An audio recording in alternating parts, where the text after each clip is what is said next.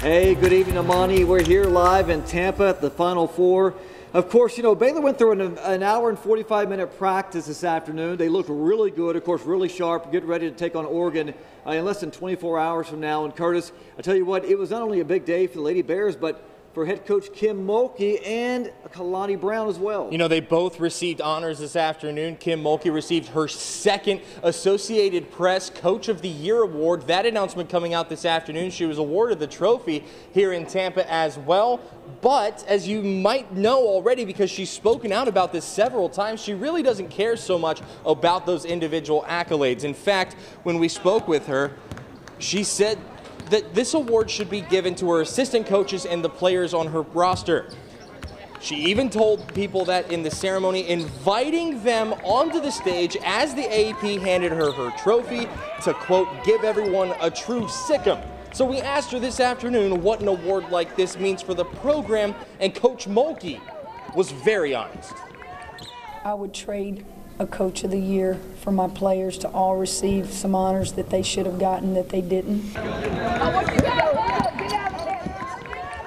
Now, Mulkey continued to say she's not complaining, but simply saying her point is it takes a good team to make a good coach. And with 4 Final Fours, 2 national championships, and the possibility to play for another here in Florida on Sunday, Nick, Mulkey must have had quite a few good teams in Baylor, something you and I have both seen. No doubt about that. Of course, she doesn't put any stock on this stuff, and we have seen a lot of good teams since 2012. They haven't been there in a while.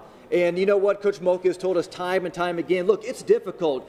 The expectations are high at Baylor. They expect to win every year, and when they do fall short, it's shocking to us, shocking to the players, but that's just the expectations that's been put on this program since 2005. And I'll tell you what, though, I feel really, really good about going into tomorrow's game against Oregon. I think they can get the job done and go into the national championship with one goal in mind, and that's to win a 3rd national title. All right, now, of course, we know that, you know, like again, Coach Mulkey doesn't put any stock in this individual awards, but she just wants the team to play well. But how do the players feel about their award-winning coach? Take a listen.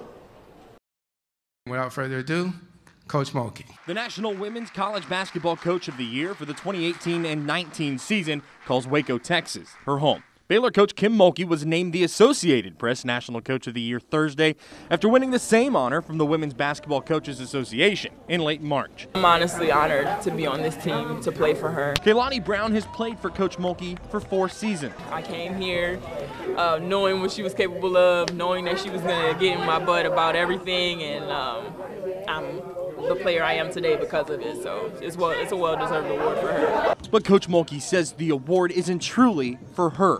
It's for her players and her assistant coaches and anyone who has had a hand in shaping the Lady Bears season. I don't pass, I don't shoot it, I don't dribble it. I am only as good as those kids on that floor and on this team, period. They make a coach look good.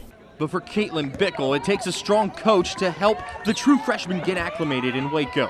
And that's what she has in a way you might not expect watching coach during a game. Like a mom / older sister, you know, like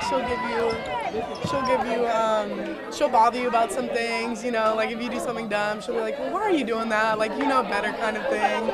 But it's kind of like in a funny way. Bickle says while coach is always first to admit great players can make a good coach, she says it still takes a great coach to get the ball rolling.